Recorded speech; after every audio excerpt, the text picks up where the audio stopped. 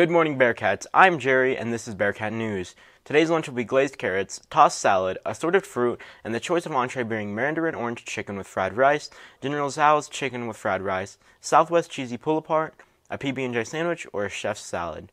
DoorDash deliveries are absolutely prohibited for students.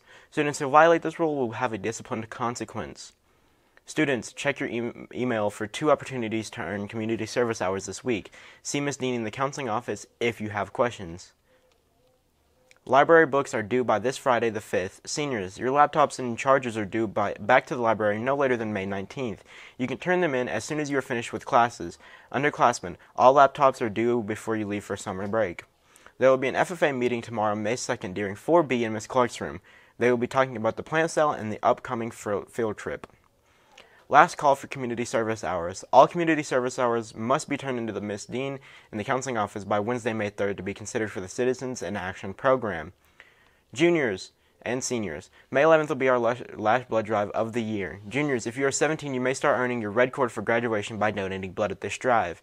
Seniors, this will be the last day to earn your red cord. Please check with Ms. Rasmussen on how many donations you have. You may have someone donate for you if you cannot donate yourself. Recruit your parents, teachers, or friends to donate. Sign up for a donation time in the nurse's office. Seniors, please save the date. Your senior luncheon will be May 22nd at the Higher Education Center in Abington at noon. If you have any photos that you would like to submit for the presentation, please give those to Mr. Taylor as soon as possible.